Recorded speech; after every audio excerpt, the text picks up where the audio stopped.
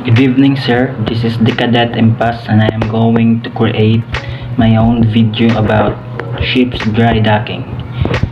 First task is describe in your own words the necessary preparation before the vessel enters the dry dock.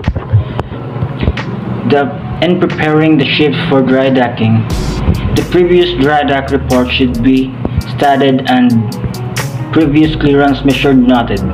Clean engine room tank tap and bilges. Prepare sewage treatment tanks, dirty oil tanks and bilge tanks. Flushing all bilge lines is to be carried out prior to dry dock. So the second task to be done is summarize the whole activities while the vessels is on the dry dock. So my summarization about this topic is that we have normal steps to be followed.